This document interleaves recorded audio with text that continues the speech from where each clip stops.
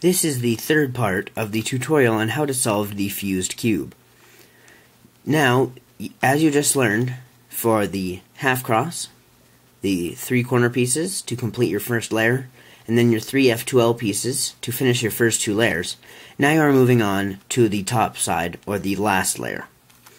Now, you are going to be using the equivalent of 2-look OLL on this, which means you will learn a few algorithms, 2 to be precise, on 2-look OLL, which is used in the Friedrich method of the normal 3x3 solve.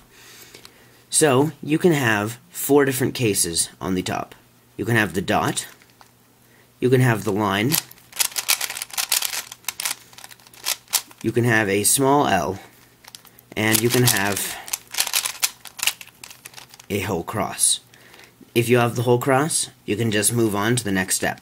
And if you don't, I will show you the algorithms you need to know now. This is the exact same as the beginner's method, with a slight tweak to one of them. So you should be able to easily get this if you can solve the 3x3 cube.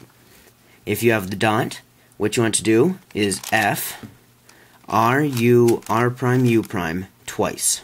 R, U, R prime, U prime, then F prime. Now you'll have the line, turn it horizontal, do F, R, U, R prime, U prime, F prime. That will get you to the top cross.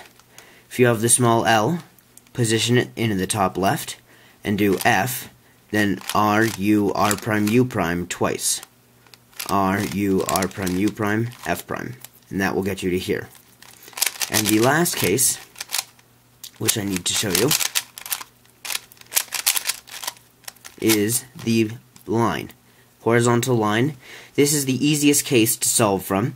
You want to position it horizontally and do F, R, U, R prime, U prime, F prime. That will get you your top cross.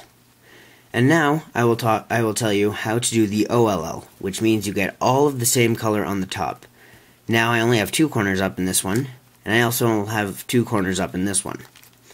So, what you want to do is you'll be learning 2 algorithms, the Sune algorithm and the Anti-Sune algorithm. You want to turn the top layer so that yellow on one of the corners is facing the front, and do the Sune algorithm, which is R, U, R prime, U, R, U2, R prime. Now you should have, and you will need to do that until you get to a case where 3 corners only are flipped up.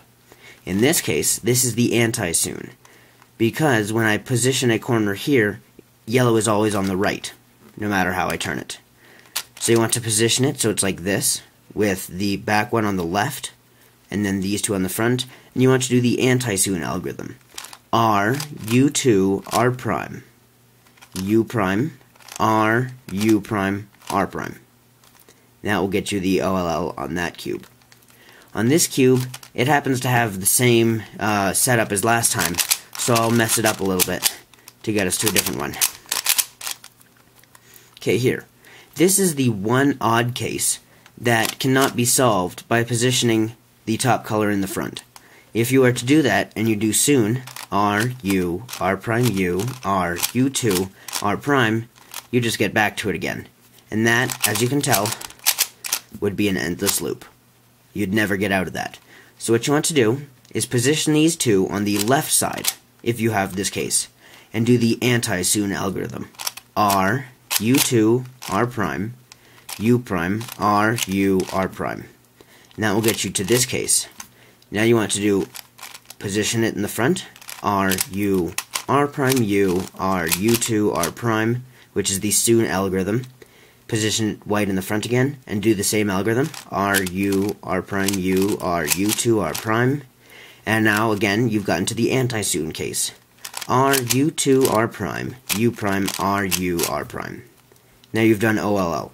Now, how will you know if the final case you have is Sune? This is the Sune algorithm, where white is always on the front. If white is always on the front of the front right corner right here, you want to position the 2 unsolved in the back and 1 in the front, and do the normal Sune algorithm. R, U, R prime, U, R, U2, R prime. And that will get you OLL on both cubes.